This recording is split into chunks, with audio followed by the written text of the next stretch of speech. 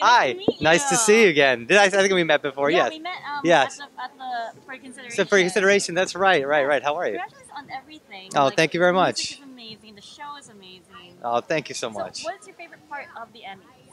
I don't know. I think it's the idea that we're in this elevated age of television, and to even be in the conversation is amazing. We don't set out working on this show to get to this point. This is never like a goal, If it happens, it's amazing, and so it's just extra special for us, I think for me it was just pinching myself. If you told me 10 years ago that I'd be working on a show that did something like this or had this kind of impact, I wouldn't believe it, and so.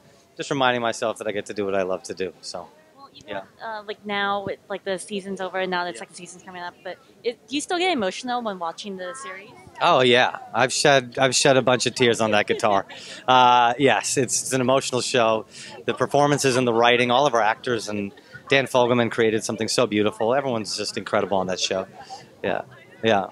So when performing, when you're working on the music, and you get to read the script and then look at it, what goes through your head the whole process?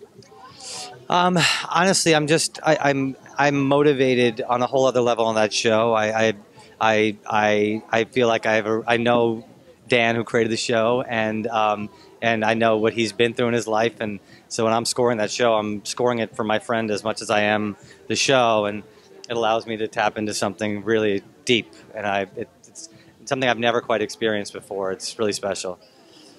Is there anything you're binging on right now since we're at the Emmys? Is there anything that other than This Is Us? Honestly, I spend so much time every day scoring all my TV shows and movies that last thing I want to do is watch anything after I'm done. So I binge watch This Is Us because it's all I have to constantly work on it, and my other projects I work on. So no, unfortunately, I think I get enough screen time as is. So yeah.